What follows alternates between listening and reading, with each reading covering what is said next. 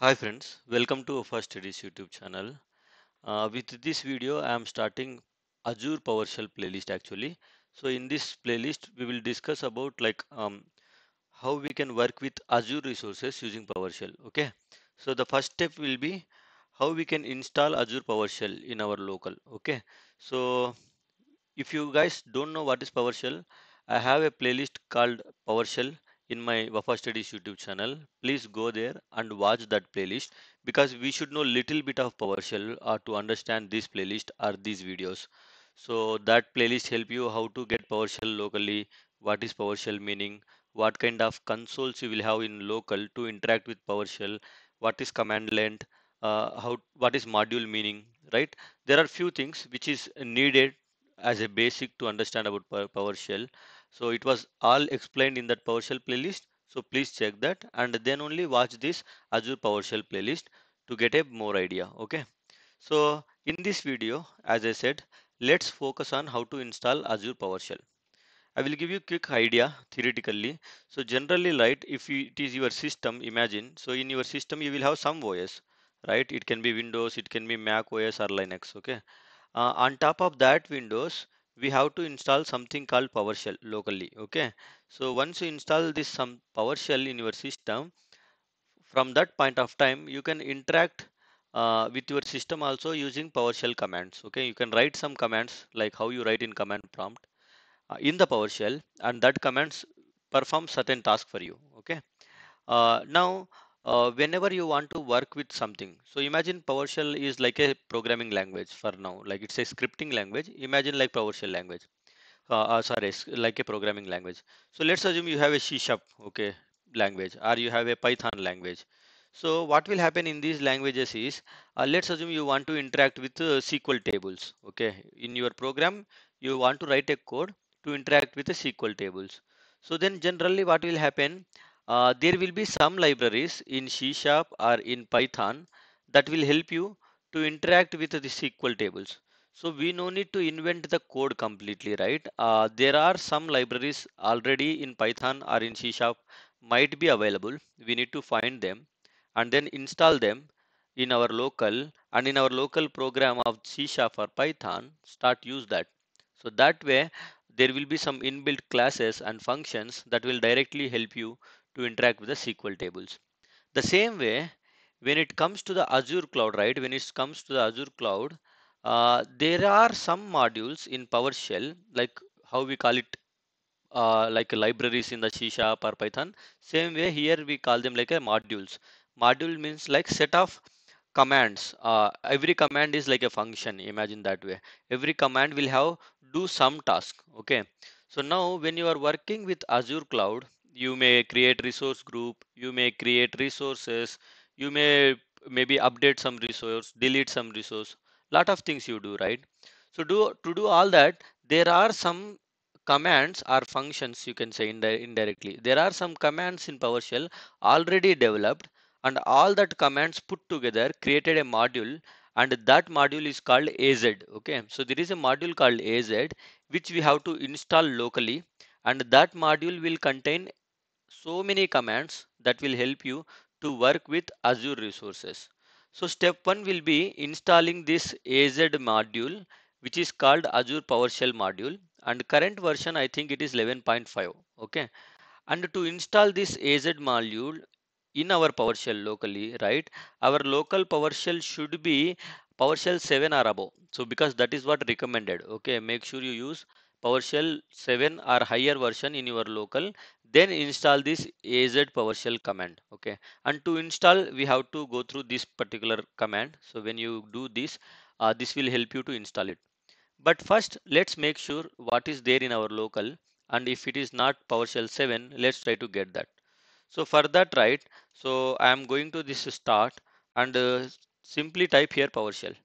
When you type here PowerShell, you see so many things: PowerShell console, PowerShell ISC, all these things we have explained in the PowerShell playlist. So let me open any one here. So let me click here and let me search PowerShell once again, and let's open this PowerShell. Okay, so I'm opening PowerShell here. Okay, let me do one thing. So once I open PowerShell here, so let me try to clear the window.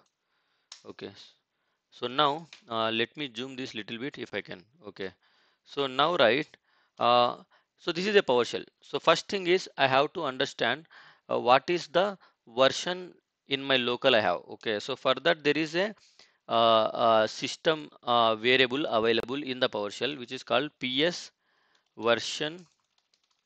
I can hit the tab here. Okay, that will auto complete dot, then again I can hit the tab, or what I can do is control space. If I hit the control space, right, it will give all the options whatever available. Okay, 1 second, so let me hit the control space here. See, when I hit the control space, it is giving under this PS version table we can use either count, is flexed size. There are a lot of properties, so I am concerned about using this PS version property, so I will use PS version. Okay, and when I hit enter now, you can see that now it is showing what is the version available. So in my local I have PowerShell major version 5, but as I said, we should have like PowerShell version 7 or above, because that is a recommended one to install the Azure PowerShell module, which is AZ. Okay, so how to get that PowerShell version 7? So for that, right, I will provide these links in the local in the description of this video as well. So actually, right, you can navigate to install PowerShell on Windows link, or you can search in the Google also. It will directly take here. I will provide the link also in the description of the video. So if you come down here, there are a lot of ways to install it, but we will follow this MSI one. So I can download this MSI 64-bit one. So I'm hitting that, and once the download complete, I can start installing the PowerShell version 7 in my local using this MSI application. So let's wait for the installation to complete. You see here the download to complete. You see here download is in progress. I think download completed. Okay. So you can see here under downloads folder, I have this PowerShell MSI downloaded. So let me double click that and start installation of the PowerShell version latest 7, that is version 7. So I hit the double click now. So let's wait for this MSI to open up here. Okay, so it came up. So I will simply hit next, next. I will just follow this. Okay, so enable PowerShell remoting, click that, next, next, and hit the install button. So this is to start installation. In couple of seconds or minutes, your installation should complete. Let's wait for the installation to complete here. Okay, so installation is happening. Let's wait for it to open.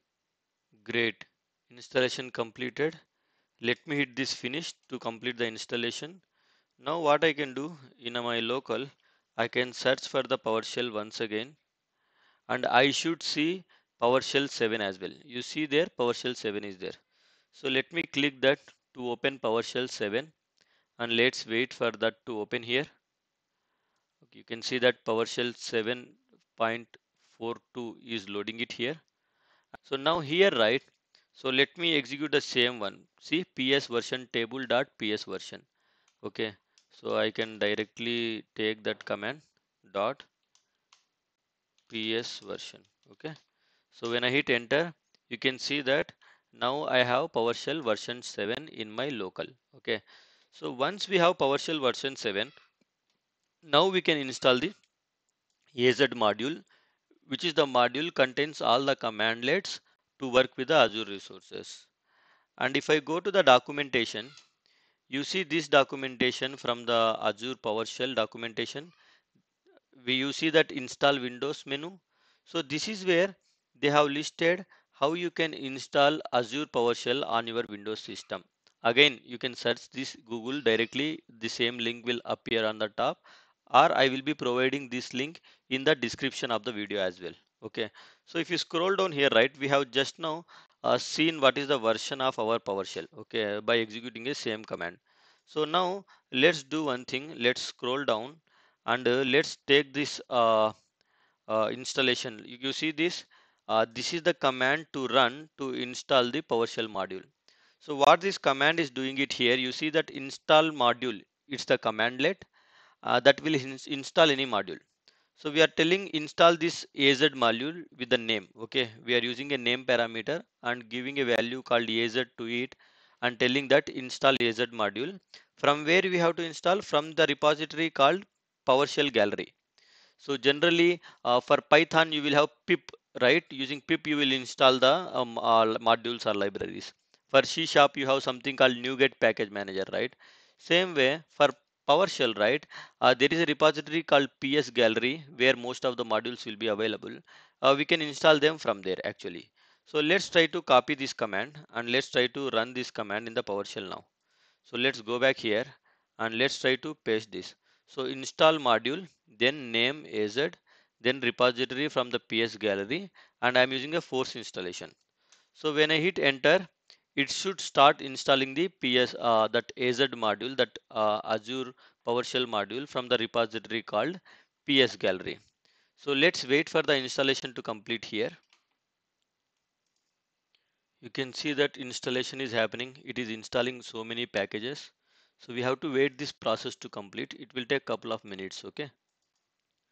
So great. Yeah, looks installation completed. So it takes a couple of minutes. Okay. So let's be patient when you are trying it.